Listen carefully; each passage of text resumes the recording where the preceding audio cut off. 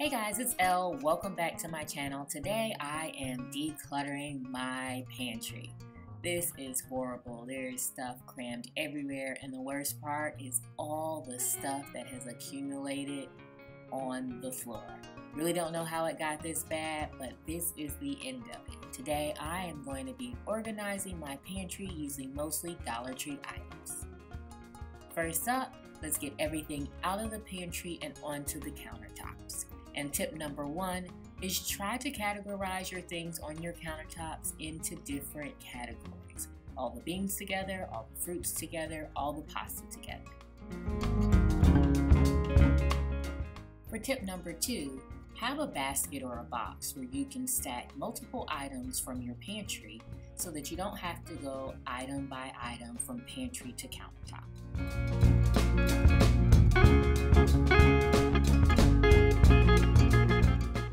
Use a set of headphones to play some really good music so that you can stay on task and get the job done. Tip number four, have an end goal in mind. Is your goal for decluttering your pantry to provide yourself with a better opportunity to know what items you have for cooking? Is your end goal making sure your family is able to maintain a clean pantry? Or are you just looking to revamp your pantry look and have a more Pinterest-worthy concept? Once everything is out of your pantry, in comes tip number five, giving your pantry a good clean down.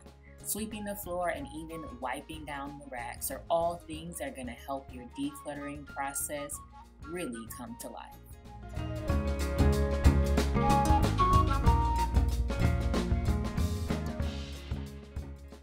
All right, we've got everything removed from the pantry, as you can see here.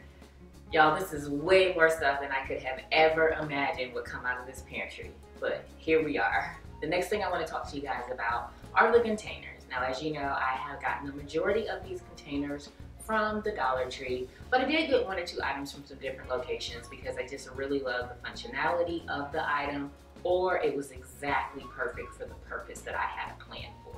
Now, everything that I got, I tried to make sure that it was either in white or clear, but there are some items that I just could not find in that color frame for what I needed, especially my rice.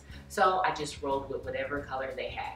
Also, there'll be a couple of items that I previously had that are like a copper wire basket and some items that have blue lids.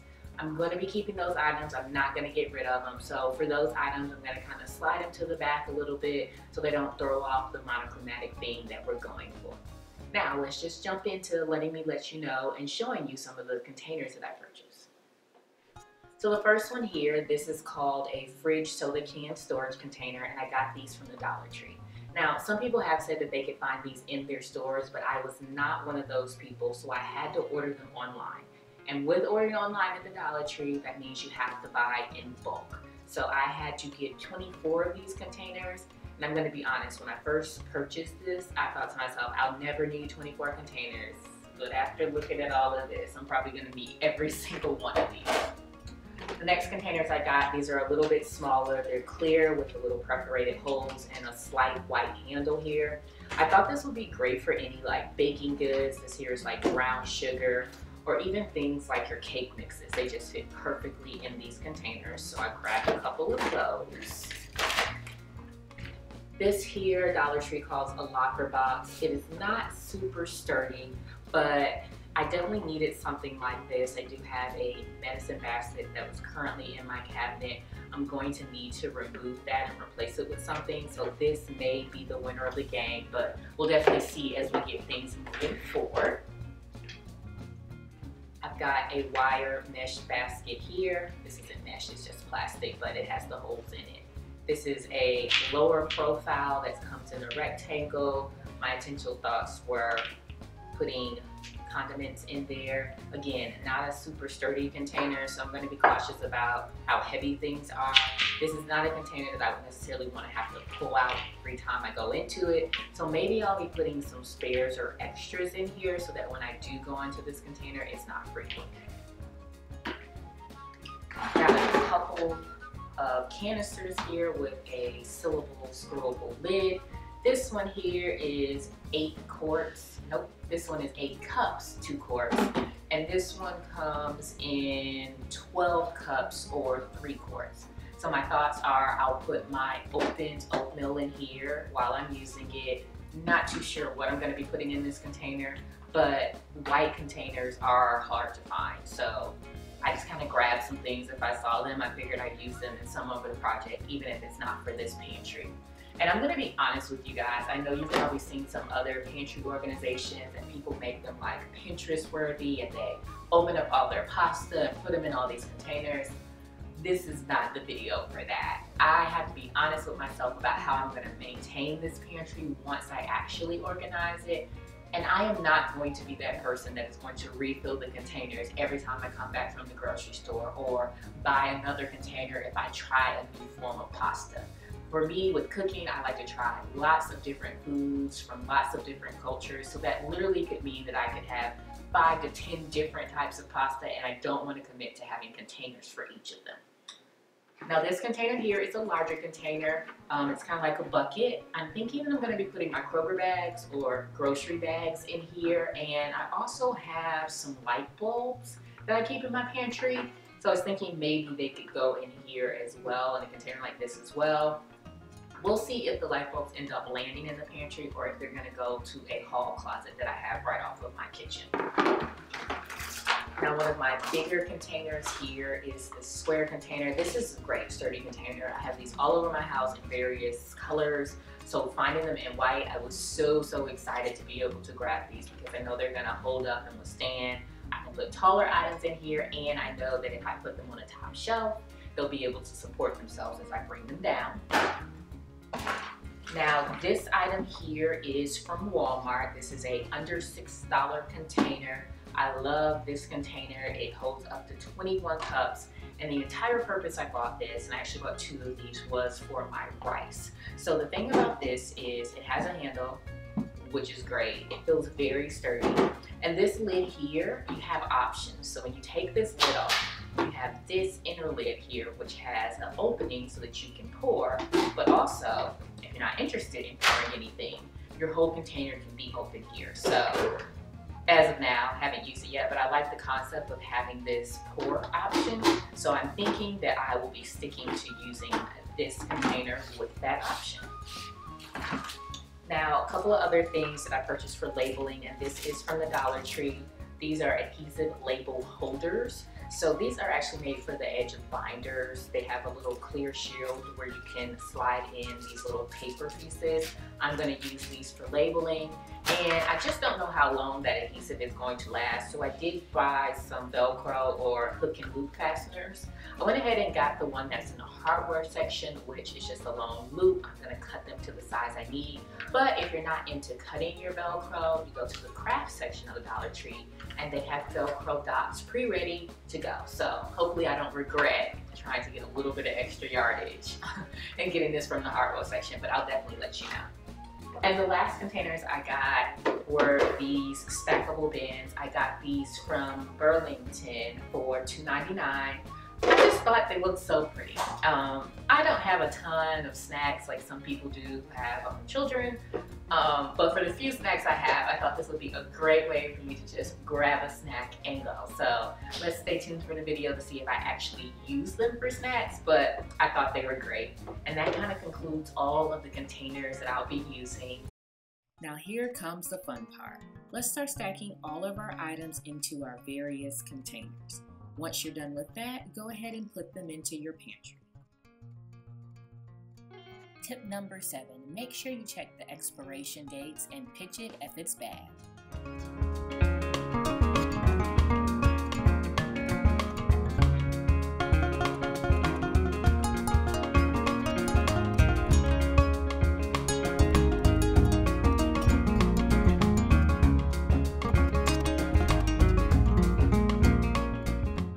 For tip number 8, make sure you wash all containers before you put any food into them.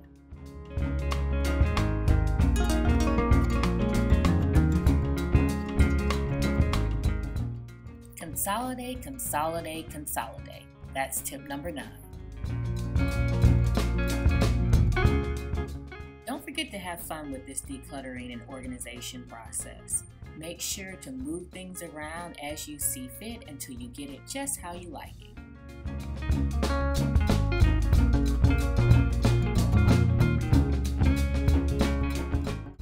So there's a couple of things that I wanted to talk about that I forgot to mention in my containers earlier, and those are these IKEA magazine holders. So they're 2 for $6.99, and I'm actually going to use these to store all my saran wrap and foil. So they are 2 different sizes, so I'm going to go with my wider items to go in the wider container. And these, of course, will need to go on my very top row to ensure that they can clear the shelves. Now, another thing that I wanted to talk to you guys about is the fact that on my oats and my grits and my still cut oats, there are directions on here. So what I'm actually going to do is cut the directions off, and I'm going to attach them to the back of each of their correlating containers so I can never forget how to cook them and what the directions and instructions are. And here are our final results. Clean, organized, and most importantly, budget friendly. And those of you who like to know exactly what went into each container, the next part of the video is just for you. Alright guys, so I hope you enjoyed that big reveal, and I just want to go over what I put in each container. And right off the bat, you probably noticed that there are no labels, and I actually decided against the labels because I didn't see them making my life any easier or helping me if I transition things down the road. Also, there were going to be quite a few containers that were going to say the same exact thing, and that just didn't seem like it made any sense to me. So if labels work for you and your family, then I say definitely add the labels. But if not, there's no hard and fast rule with this. Ditch the labels, move on with your life, and just keep your pantry organized. So let's start at the very top here. So I've got some like cake decorating and platter things, some doilies here in the far corner, and I've also got some 10-inch cake circles here. These are the mesh magazine racks from IKEA that I got. They came 2 in a pack. I've got parchment paper in here, foil, Ziploc baggies, all of those items are here. And there are a couple items that are behind that wouldn't fit in there, but from the outside it looks really good. This container is my cereals. I'm not a really big cereal eater, so this really worked for me. I've got some granola in here and just a box of Cheerios.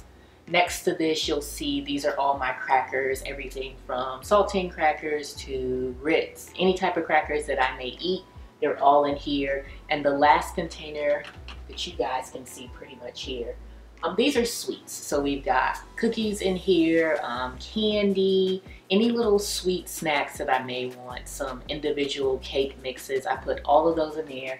And kind of peeking in the corner here, which you can barely see, which is great because I really don't use it that frequently, is my medicine cabinet. So in the before, that was an area that was in a green bucket.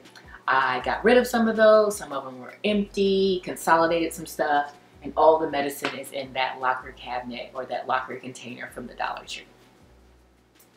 So in our second row here, I have rice and grains that are like specialty rice and grains. So some Zatarans here, there's couscous in here, some long grain brown rice, and some quinoa as well. And I also just threw some fish fry in here. Didn't really have any other place to put it, so it fit neatly. I rolled with it. And in these next 3 containers, I actually have pasta. So I thought this was a good idea. These containers are pretty good. They come over the edge of this wire rack about 1 inch or so, but nothing to where I feel like it's gonna tip over. But pasta, as you know, is light, so it's easy to slide them in, slide them out. And I left all my pasta in these containers. If it's an open container, it either has a clip or I put it in a Ziploc baggie. But either way, I made sure that all the noodles fell into this category. Then the far corner here, what I have here is breadcrumbs and croutons. And in the far corner, those are actually some decanters for serving teas, lemonades, whatever you want to drink when you're having a party. It has a release spout on there. Just kind of slid those into the corner so it's nice and neat and everything's super organized and ready to go.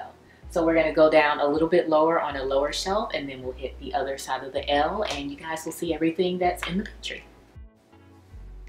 Okay, so let's take a look at the next couple of rows that are lower here on the list. So far corner, I've got pancake mix in here, a couple different versions. The one that I'm using currently, as you can see, I have it in a Ziploc bag, and some beignet mix is in the back as well.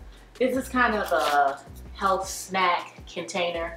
I've got some popcorn kernels there that I can make some popcorn, as well as some nuts, sunflower seeds, and chopped walnuts. I think I actually was gonna candy these and add them to my salad. So those are there. So speaking of salads, I have some fried onions here, as well as some extra salad dressing, which is like the equivalent to mayonnaise. So I have that here, and this container has sauces. This actually has mustard in here, more because it fit in the container than I feel like it fits this category. But the rest is Alfredo sauce, tomato sauce for spaghetti, and some pesto that I was really interested in trying. This is actually a roasted red pepper pesto. So we'll see how that goes. That sounds good. And then here I've got some salad dressings and some specialty vinegars here. Red wine vinegar and seasoned rice vinegar. And then in these corners here, further out, I've got barbecue sauce, wing sauce, and these are salad dressings as well. However, these just happen to be in a glass bottle. So as we go on to this rack here, what you can see here are my meals and flour. So in the very back, I've got basic flour, and then I also have bread flour that I use with my bread maker. I've got some whole wheat flour here and cornmeal. This here is just a row of plastic silverware, so things for hosting parties. You see that here as well with the plastic napkins, and there's a couple of solo cups in the way back. Down below here, I've got some Gatorade here, and that is in one of those refrigerated canned soda Dollar Tree containers. And these containers, I believe my mom got them from Walmart for me, pre-Pantry organization. But we've got potatoes here, and then I've got onions in the very bottom, and my bottled water here as well.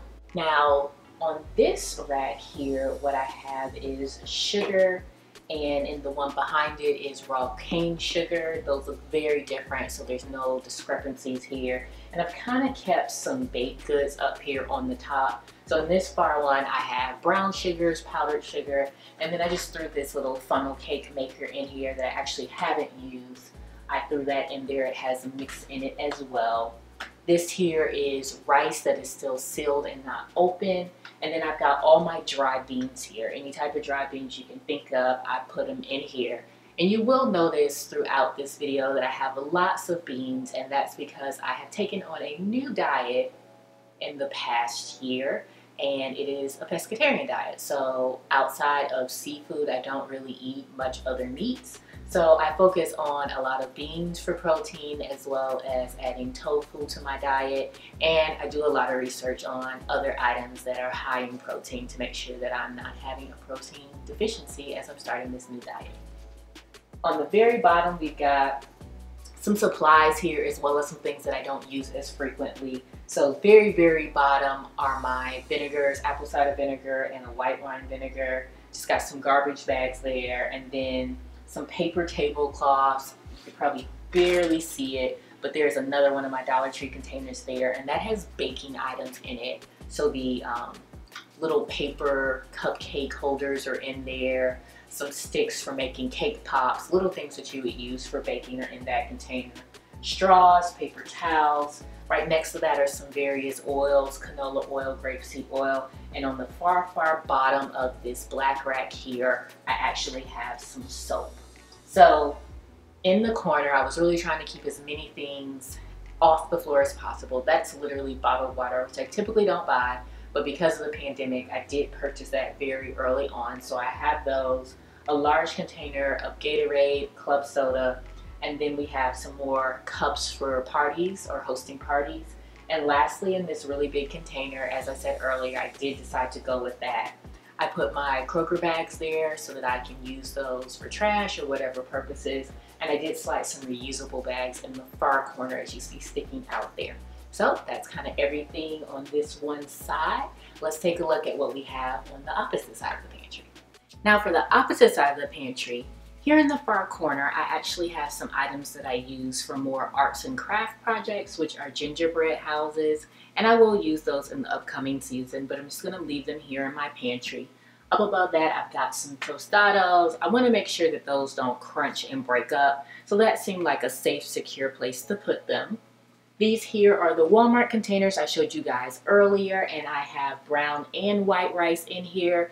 And make sure if your pantry does get warm, which mine happens to get warm, to keep your pantries cracked, the door cracked, so that it doesn't get as hot, because rice is supposed to be stored in a cool, dry place. So I've got dry under control with these containers, but we need to keep it cool. So during the summer months, I'll definitely be keeping my door cracked. Next to it here, I have some oats. And these oats are oatmeal. I've got rice here that's great for risotto, grits on the bottom, and stone cut oats there. And I actually have included the directions for each of the items that is in a clear container like this, so that I can remember exactly what type of oats they are, and more importantly, how to cook them. We've got some sparkling water here that is flavored, and these are chips. And you probably noticed that many of my items weren't open except for some of my pastas, and that is because I keep open snacks actually on my countertop so I can get to them easily. So that is one thing that may be different from my pantry than yours. I don't keep a lot of open items inside of the pantry. So on this next shelf, if you got a sweet tooth, this is where you're gonna go. This is cake mix and brownie mix. Next to this, I have a container for milks. I've got coconut milk here and almond milk that does not need to be refrigerated until it's actually open. We've got some pre-whipped frosting here. And this here is probably my favorite part of the pantry. And these are where I have some granola bars and snacks here. And it just looks so pretty. It's probably not as functional as some of the other baskets, but it has a good look to it. Next to that, I have pancake syrup and a bottle of honey behind it. And here is a very large container of peanut butter. Now, most of the times I do keep my peanut butter in the refrigerator because I eat almond butter. However, I bought this to make cookies and it is not open, so pantry is perfectly fine. We've got some candy canes in the back that will also be used when I make the gingerbread homes. In the far corner, if you love a good Taco Tuesday, I've got the queso and the salsa right here and ready to go. Now for my can rack. I think this is what really motivated me to start thinking about reorganizing my pantry, was coming across these containers at the Dollar Tree. So again, these are the soda can fridge containers from the Dollar Tree. I really think that this was a great buy. Of the 24, I actually used 20 of them. I give them 4 to my mom, but the reality is I didn't have a space for not another one in the pantry, so that was completely fine. Over here, I have canned salmon. Next to that, this container has tuna as well as 1 can of crab meat. Here, I've got some soups. And these are containers that were too large to fit into the rolling soda can container. So we've got the Campbell's tomato and some baked beans in the back as well. And speaking of baked beans, that kind of moves us on to our beans. So here I have my darker beans. I've got black beans and kidney beans here. I've got some lighter beans here with my pork and beans and some pinto beans. The next containers have great northern beans as well as black-eyed peas and garbanzo beans. Here I've got some jackfruit, which I actually have not tried jackfruit, making it myself. So I'm really excited for some recipes that I'm going to be trying with that. And in the next container, we've got veggies, corn, beets, tomatoes, and in the far corner, we've got some canned fruit. And I've got peaches and I have a can of crushed pineapples for baking. So that's kind of everything that's included here in the pantry. I hope you guys enjoyed it. Well, thanks so much for joining me. I hope you enjoyed this transformation of my pantry. It did take some time, but I know from this point forward, I'll be able to keep it organized and my recipes are going to be on point because I'm going to know exactly what I have available in my pantry and I'll be able to try some new ingredients as well. So I'm excited for the future of what's to come with my cooking and to see how I keep everything tidy and organized from this point forward. I hope you guys enjoyed it and that you're inspired to tackle your own pantry pantry at your homes as well. But as always, thanks so much for watching. Don't forget, if you haven't already, to subscribe to my channel. Check out all of the rest of the videos that I have on my channel. Thanks so much, and I'll see you guys soon.